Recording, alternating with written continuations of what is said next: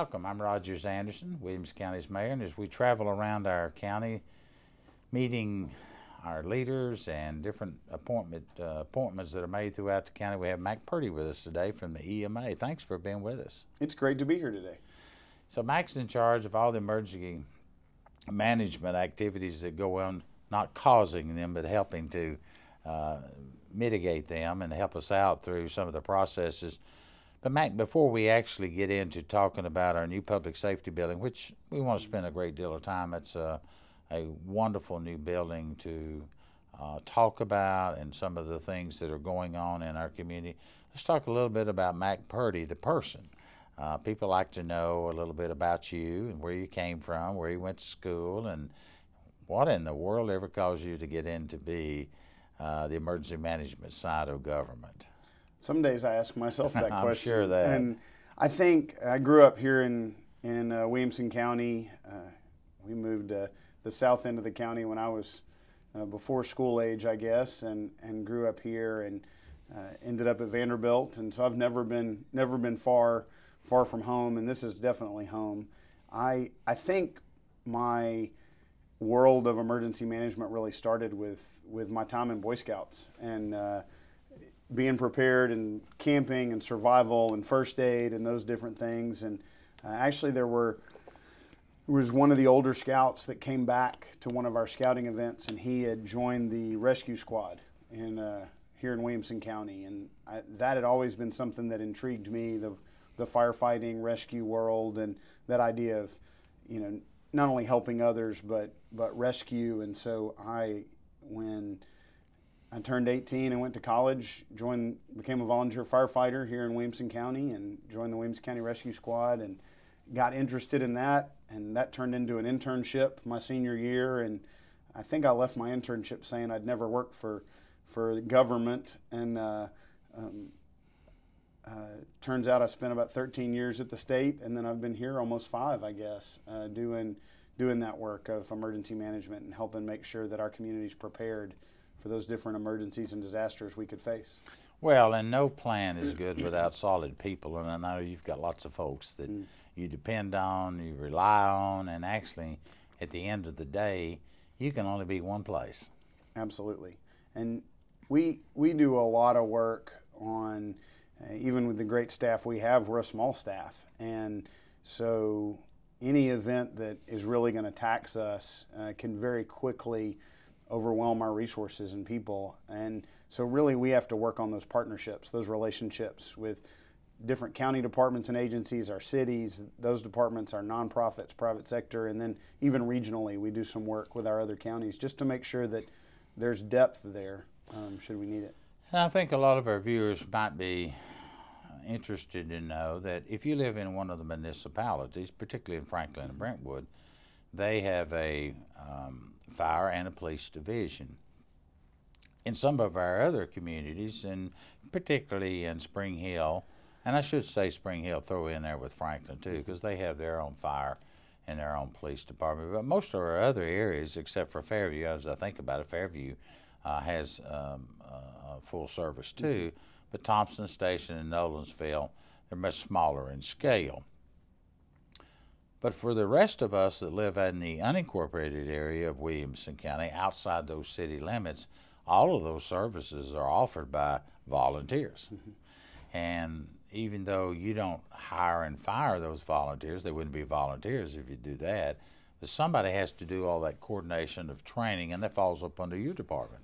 It does, and we work with those volunteer leaders that volunteer their nights and weekends and days, both responding to calls and making sure that those volunteers are trained, and the training requirements continue to grow in that fire rescue world. And we have 2 staff now that, that's their full-time focus, is to work with those volunteer fire leaders to make sure that we have enough cadre of trained volunteers to staff those rescues and engines. And we can always, we're always looking for new people to add to those groups and those communities, and they really are all across. There are 14 different stations all across the county that are always looking for people to help them and work in that capacity. And even though the men and women that serve in those volunteer capacity, they are not compensated, but they have a great deal of rewards other ways, such as yourself when you were 18 or 20 years of old working in a volunteer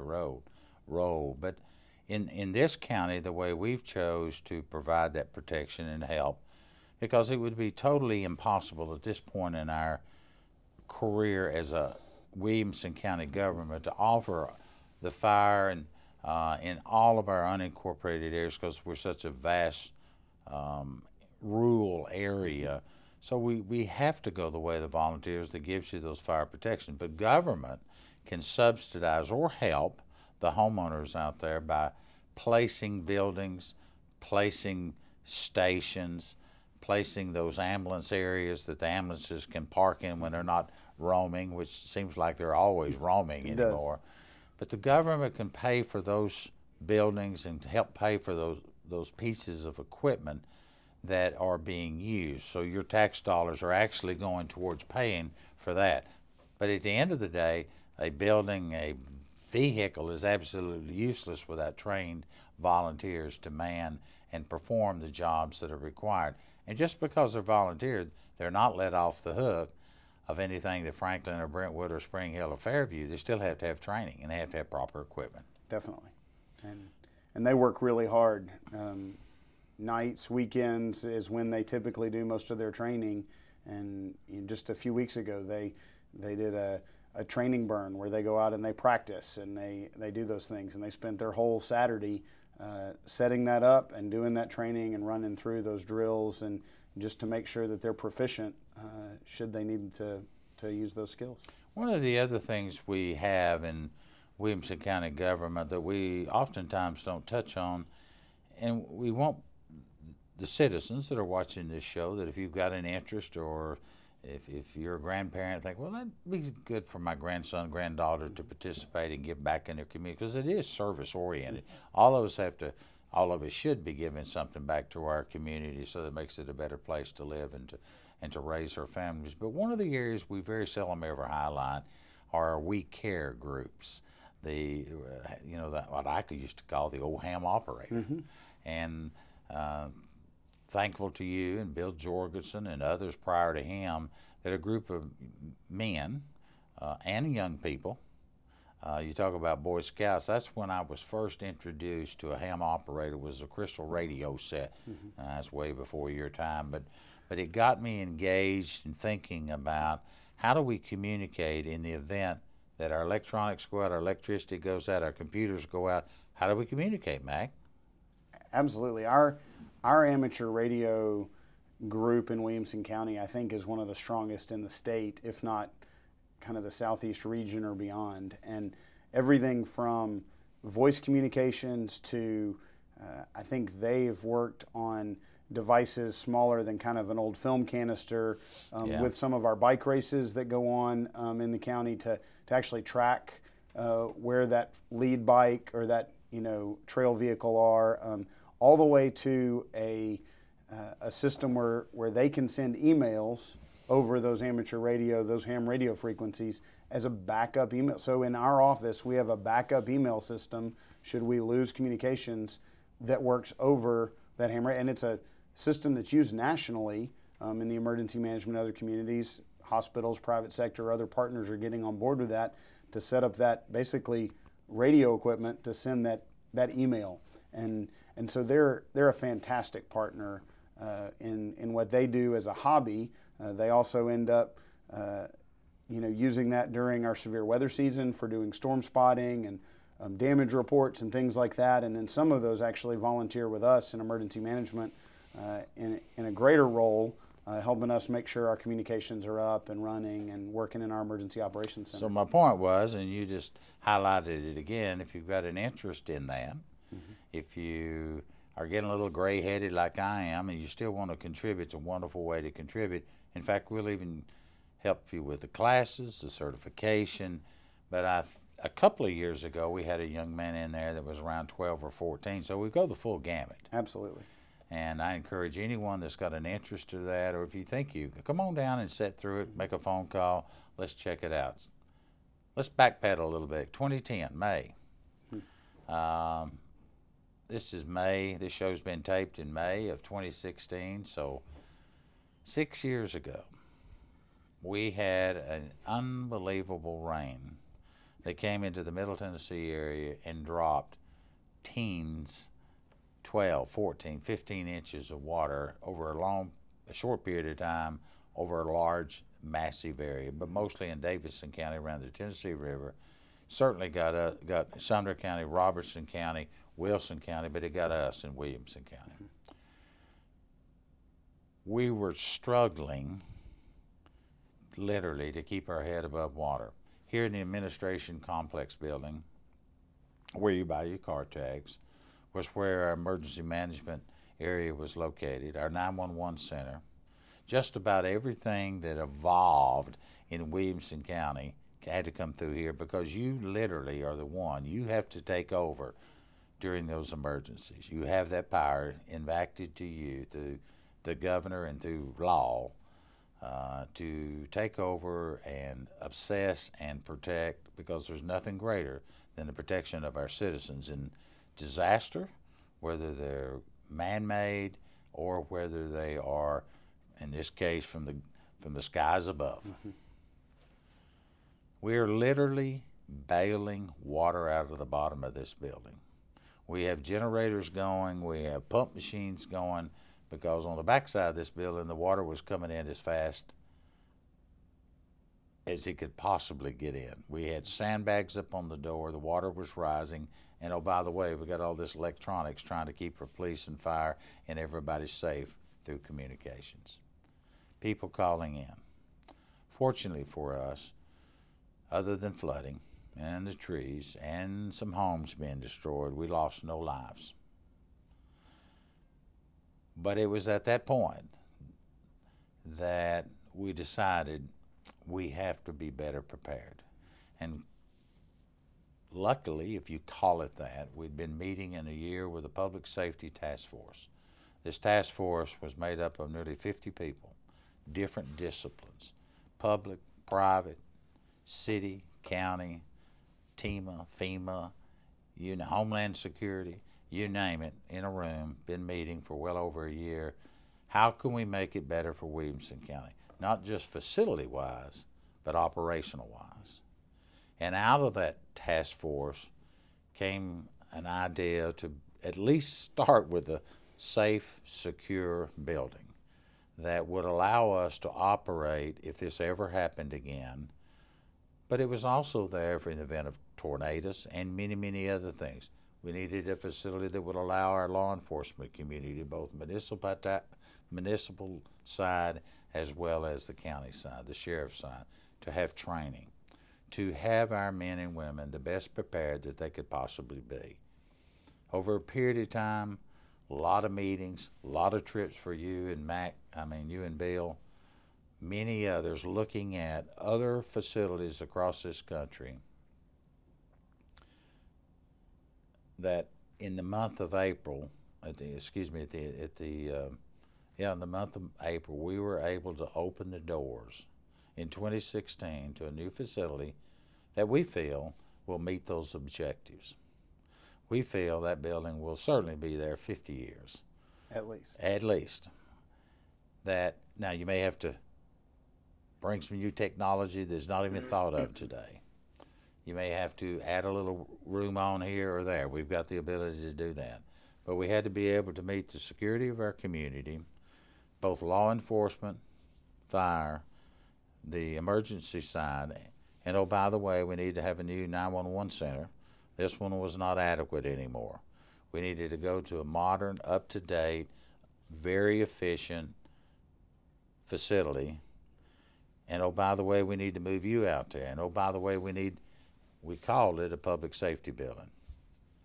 Now you take and run with it. You know, those 4 to 6 major needs that were identified in that public safety task force back in 2009 and 2010, the 911 center space for our growing community. And as the population grows, the call volume grows, which means more dispatchers, more telecommunicators are answering those 911 calls. And so their space will need to grow, and we have to design it for that. Our emergency operations center space, the space where we do that coordination that you were talking about to coordinate the community's response to an emergency or disaster, like the May floods or a tornado event or something else should it happen. The space to put all those key players from our city and county government and our private sector partners and nonprofits. We needed in the world of government and many of the things we do, we needed backup space that had backup power and secure for our IT systems for county government and schools and others. And all of these different facility needs, the training facility, we were able to layer those and focus on the mission and multi-use space so that space is getting used as much of the time as possible. Today there's a critical infrastructure class going in from a group from Texas A&M, and they're in training a number of people from our community and others on how to protect our critical infrastructure, and they're in a 3-day class. And the sheriff's office is doing a new recruit detention academy class, and it'll last 6 or 8 weeks, and they're there in one of the classrooms today as well. And so that space, it's 50,000+ square feet, hardened to the F5 tornado wind standards, which is 250-mile-an-hour sustained winds. And what we, in asking the architects and the people a lot smarter than us said, it's not just about surviving the event for the people in the facility, it's being able to operate through the event. So when the event passes, we still have to go to work. We still have to be able to support the needs of our citizens in the community and coordinate that response. And so that was the kind of heart and soul of that project, is focus on the mission, knowing the hazards and threats that are in our world, and build that facility so that we can do this work.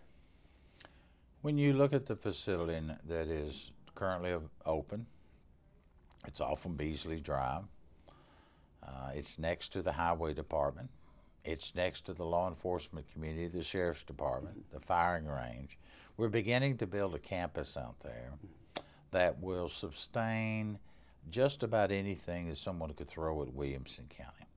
Now, we're not the federal government. It's not our job. We're not charged with that. But we are charged with the responsibility of safety for our community. We're charged with the responsibility, here we are during the tornado season, that somewhere out in Williamson County, hopefully we won't, but there'll be a major windstorm that'll do major damage to a home or block a road or take some utility lines out. And it's always amazing to me, within just hours after an event, usually within 24 hours, people still like to eat a hot breakfast. And that coordination and getting all that done is going to come from your area. And that, I think, is excuse me, probably the biggest takeaway and benefit that we'll see from this facility, is because of the space that's there to do that training, to have the meetings and the coordination things that we do day to day, those day-to-day interactions and relationships and partnerships, that's the work we do so that it pays off during that disaster.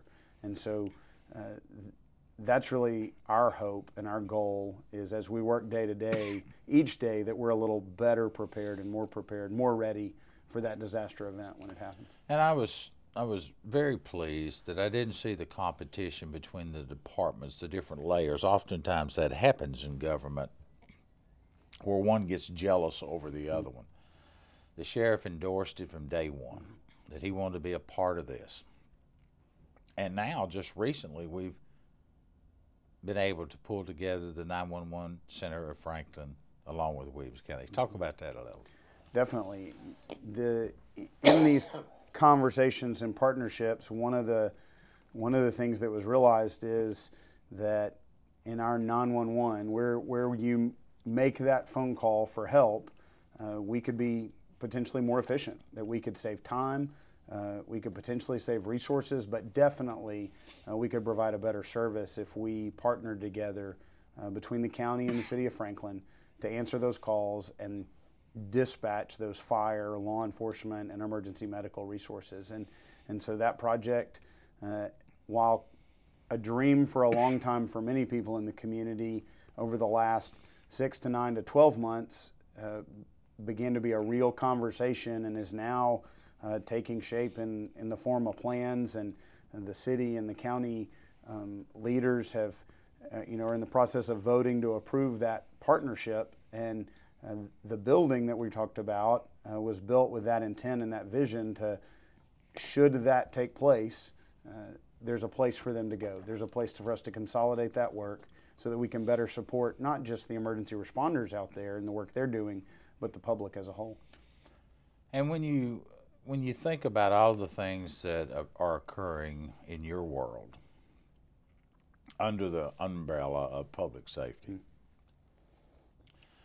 we've seen a massive improvement in our volunteer areas from the 5 Points. We've shifted that station to the Downs area. We've enhanced several of the locations that we got, particularly at Paytonsville.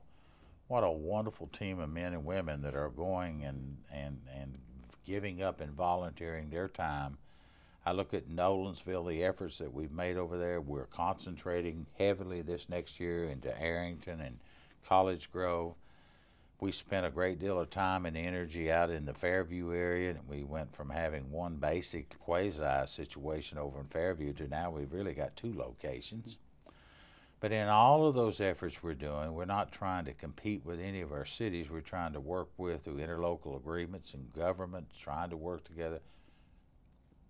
The 911 Center with Franklin that was just recently approved by both the city and the county commissioners, will make that a reality over the next few months. I look at so many other things that we can do. We're building a brand new fire station down at the Goose Creek area that will be able to house equipment and an ambulance and service that whole southern part of our county when that need arises, including 840. It is almost a baseball throw away from 840. So we're trying to position ourselves over the next few years to be able to do that, to better serve our citizens and better serve the people that are out there. Of course, none of that can be done without good, capable men and women that we have in our organization. But as I sit back and I make an assessment of what we're doing in public safety, I'm very proud of that. And I think the citizens should be very proud of where we are. I mean, you look at Franklin. I'm very proud that Franklin is one of only just a handful of fire stations in the United States, I think about 130, that have a fire class rating of an ISO rating of 1. That's the lowest. That's phenomenal. And what does that relate back to the homeowner? Cheaper homeowner premiums for your house. And in those areas where we can work and improve these facilities and get them into our community, then their homeowner rates, which translates over to fewer tax dollars, fewer dollars out of an individual's pocket to pay for their premiums. Everything we do, we ought to have a reason for doing it other than saying, well, I just want the biggest and best. There's a madness to all this we're doing. Sure. And we were not prepared in 2010. We made it through it through good men and women in leadership, but we could have been better prepared, and now we are. And so my hat goes off to those men and women that are dedicating their life to public safety in all aspects.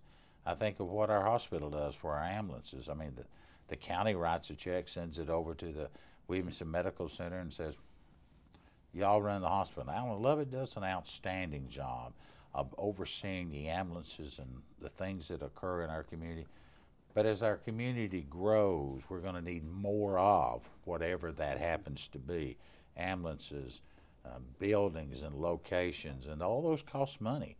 But I think one of the other things I'm very proud of, we're in the 2nd year of funding on this, is this whole communication network we're doing with Brentwood and Franklin and connecting up with Davidson County. Kind of touch on that. We've got about 3.5 minutes left. Sure. The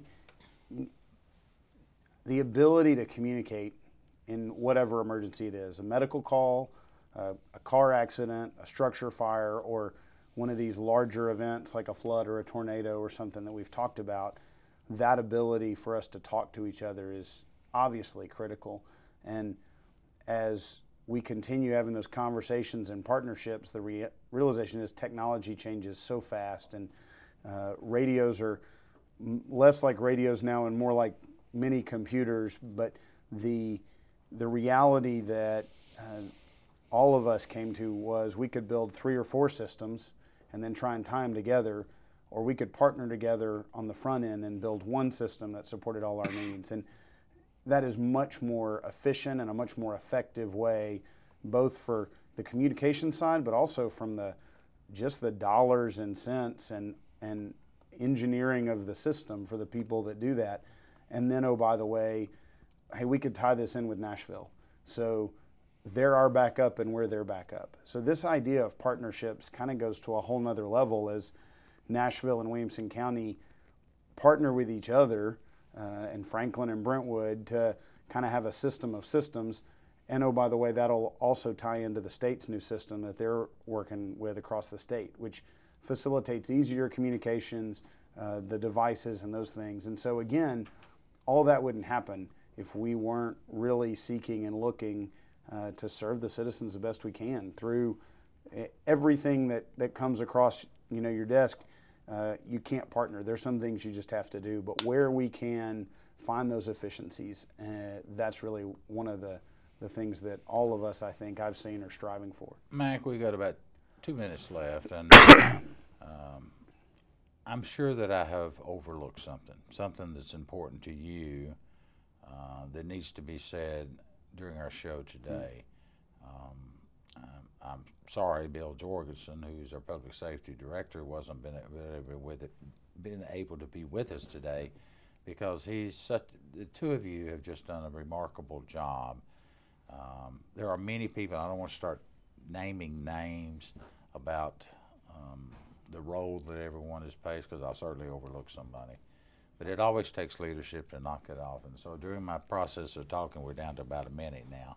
And if I miss something, now's the time to say it. I think the last thing would be that while we work at this every day, trying to make our community more ready, that we really look at that preparedness or readiness as all of us having some level of responsibility. And whether that's looking at your smoke detectors or your weather radio or an app on your phone, as we're still a few weeks or months left in severe weather season this year, that awareness or preparedness at an individual or family level, not worry, not spending an extraordinary amount of time, but just being aware as you're out in the parks or at the ball fields, whether it's paying attention to the weather sirens or just what's going on around you in your community. I think that preparedness is something that all of us have a part in. Mac Purdy, in charge of our emergency management. Time to go. Thank you. Thank you for what you do, and to all the men and women that are in this area, this arena, making it a better place for us all to live and play here and work here. Hats off to all of your men and the women. I'm Rogers Anderson, Williamson County Mayor. See you around the county the next time.